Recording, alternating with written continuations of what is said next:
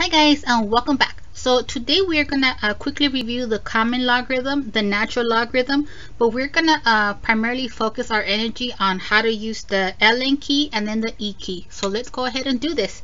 So what is the common logarithm? So flashback, because we did this a while back. A common logarithm is just the name given to a logarithm with base 10. So I'm just gonna go ahead write log base 10 of whatever we want to take the logarithm of. So in this case we want to take the logarithm of x, but the thing is, when the base of the logarithm is 10, we typically don't write it. Okay, so we're just gonna go ahead and write it as log of x. Now the question is, when I have a problem like this, how do I know what the base is? When we have a logarithm and the base is not highlighted, then it's implied that the base is 10. Cool. All right, so that's it. Now, what is natural logarithm? Natural logarithm is the name given to a logarithm of base e. So it's like, okay, let's just write an expression with the logarithm base e. So we have log base e, whatever that is, and let's just say we're going to take the logarithm of x. Okay, so we have logarithm base e of x. But this is the thing, when we have a logarithm of base e, we typically don't write it as log base e. We're going to rewrite it as the natural log, hence natural logarithm. What is the natural logarithm? Natural logarithm is the name given to a logarithm of base e. Okay, so we're going to write it as natural logarithm. We're going to go ahead and put ln. I know it sounds like we should put like nl, but no, we write ln, and then there's no need to highlight the base. Okay, what are we taking the logarithm of with base e? In this case, we have natural log of x. Now, to avoid having the lowercase l being confused with the digit 1, sometimes you're going to see it in the book italicized. I'm not really good at writing italics, so I'm just going to write it in cursive. Oh, it's been a while since I've written something in cursive. Okay, so if I write it like this, I don't risk the possibility of me confusing the lowercase l with the digit 1. Okay, so the question is, how do I know what the base of the logarithm is? So if we have the natural logarithm, then that is implied that the base is e. Okay, cool. So let's do this. So we have again, we're going to focus our energy on using our calculator, so hopefully this will tone down the length. So the directions read, use a calculator to evaluate the following to 4 decimal places, and for some weird reason the answers are right there. I guess I get a little bit nervous. So problem A, let me go ahead write it, and I want to know what does e evaluate to 4 decimal places. So let me go ahead and look for my e key. Okay, so in the calculator, as you can see, I have main keys and then what I call the behind keys. Okay, depending on your model, the behind keys can be like light blue, pink, or whatever. So pretty much the behind keys are the same colors as the second. So if what we're looking for is typed in on the actual button, then that's it. Okay, we punch it in. But if what we're looking for is not like on the actual button, but it's like on top of it, then that's what I'm going to call the behind key. Okay, so then I'm like, okay, where do we have the e key?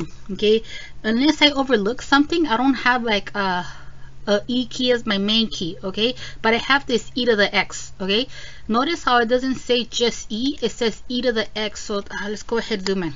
Okay, I can't make it any bigger, sorry. Okay, so we have an e, but I want to point out that it's not just e, it says e to the x. So the calculator is expecting for us to enter an exponent, so e to some power. Okay, so now the e key is not our main key, it's our behind key, and if you want to use any of the behind keys, you're gonna have to hit second. Okay, so let's go ahead, turn this on.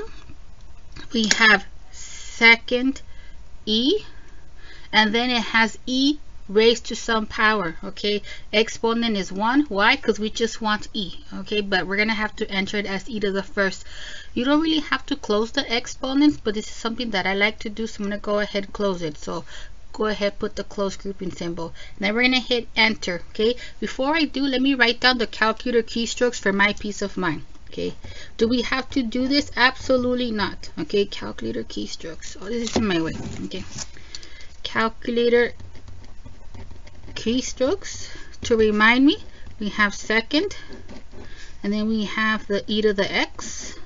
okay, and then it gives us the exponent already pops up, but I'm just gonna go ahead put it anyways, and then we want to put exponent of 1. Okay, so I'm hoping that if I remind myself of the keystrokes, I won't worry about like, how did I do it. Okay, so we punch it in, and that gives us 2 point something and change. So what I want to point out is that E is just some irrational number that's about 2.718. okay, so let me go ahead write down the decimal approximation rounded to 4 decimal places. I'm not really good at rounding, so with your permission, we're gonna put the 4 decimal digits, and then we'll put the 5th one for fun. Okay, so we have about 2.71828. Okay, we are asked to round to 4 decimal places, so let's locate the digit in the 4th place. We have 1, 2, 3, 4, and then we're gonna go ahead look right next door. So friendly reminder, if it's 5 or higher, we're gonna round up. If it's less than 5, we're gonna round down. In this case, we're gonna round up, so that will give us 3. The digits I don't know how to speak, the digits before them stay put, and then we ignore the remaining decimal digits. So thanks to our coolness, we have that to 4 decimal places. We have that E is about 2.718. Fantastic. So we have 1 problem down, 3 more to go. Problem B, we have 15 times natural log of E to the 3rd power. Okay, 15 times natural log of E to the 3rd power. I know that we're supposed to use our calculator because we want to get that practice, but you know what, this problem, I think we can freehand it. Okay, so whenever we have a number before the logarithm, regardless of the base, the operation between the number and the logarithm is multiplication. So let me just remind myself. So this means 15 times natural log of E to the 3rd power. Okay, so now I want to highlight what the base of the natural logarithm is. Okay, the base of the natural logarithm we had just said is E. So we have that the base of the logarithm is E, the base of the argument is E. Since the bases are the same, they're gonna undo each other, and that will leave us just with the exponent of the argument, namely 3. Okay, so that will leave us with 3 times 15, and that gives us 45. Cool. So we did it by hand, so we don't really need to use the calculator, but we're gonna do this one more time because we want to make sure we know how to enter this on the calculator. So I'm gonna call this B2 because it's the same exact problem done again. Okay, now someone asked, I know that we're supposed to use the calculator to round. Is it okay if we go straight to answer? And the answer is yes. You don't have to show me like 5 decimal digits and then round. Just go to the punchline. Okay, so we're gonna enter 15 times. We're gonna someone said, do you really need to put the times button? You actually don't. Okay, if you omit it, you put 15 natural logarithm. Where is that? Okay, it's that ln key. So if you want to enter the common logarithm or the logarithm of base 10, you're going to use log logarithm. If you're going to enter the natural logarithm, then you hit the ln key. Okay, so whether you put 15 times natural logarithm or go straight to 15 natural logarithm, the calculator understands that the operation is multiplication. It's just, for me, I'm just so used to putting the times. Okay, so we have 15 times natural logarithm of E to the 3rd power. So we're gonna go ahead and look for that E key. Remember, the E key is not the main key, it's the behind key. And if you want to use the behind key, you need to hit second. Okay, so second and then E. Okay, so the calculator is saying is E to some power. In this case, we want E to the 3rd power. Let's go ahead, close the exponent. So we put one close grouping symbol, and then we're going to go ahead, close the argument. So we need a second grouping symbol. We already did this problem by hand, so we just want to make sure we punched it into the calculator correctly. We hit enter, and that gives us 45 as expected. Okay, we have 2 problems down, 2 more to go. So let me go ahead, enter problem C. Okay.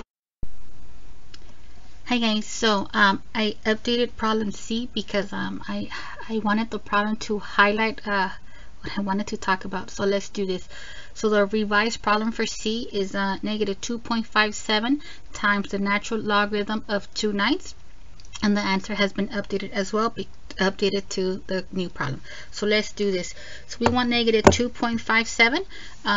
The popular mistake is that students will oftentimes enter the subtraction sign instead of the negative button. What happens when I enter the subtraction button instead of the negative button? Okay, so I don't see a negative sign. Okay, I see this funky ANS minus. Okay, so what the calculator is saying is this: because we entered the subtraction button, the calculator says, I got you. I'm going to take the previous answer and subtract whatever you're going to punch in. Okay, so please be careful. If you generally need the operation to subtract, then you hit the subtraction button. But if you need the negative sign, then you use that negative sign. Okay, so it's the one that's wrapped up. So let's go ahead, clear this, and hit the negative button.